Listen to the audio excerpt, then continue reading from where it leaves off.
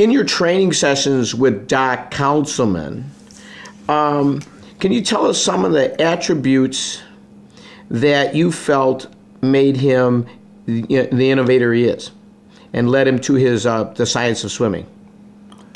I just think that it was a revolutionary, if I can say it that way, approach to swimming, far above what I had ever been used to. And I think a lot of these swimmers, because most of these swimmers that came in because of Counsilman's magnetic power were established swimmers, were young stars in their state, and Counsilman really, it was a perfect example of taking athletes to the next level with a different approach. And was that because he treated everyone absolutely equally on the team, or was he just training them very individual-like?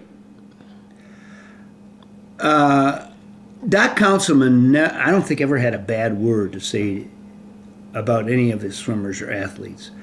I think he was always very supportive and complimentary, which was important to me, because it was by that time I knew that I was really outclassed by a number of fantastic swimmers. I will say this: we were very close.